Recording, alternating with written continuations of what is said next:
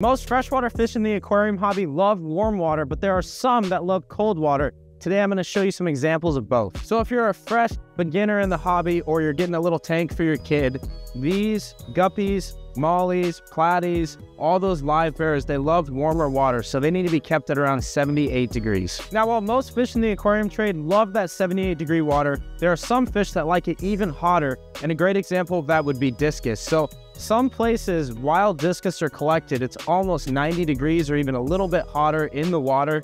These guys here, we typically keep around 82 to 85 degrees. 85 is really the sweet spot for discus. All right, so for cold water fish, we really only stock two types. We stock koi fish and we stock goldfish.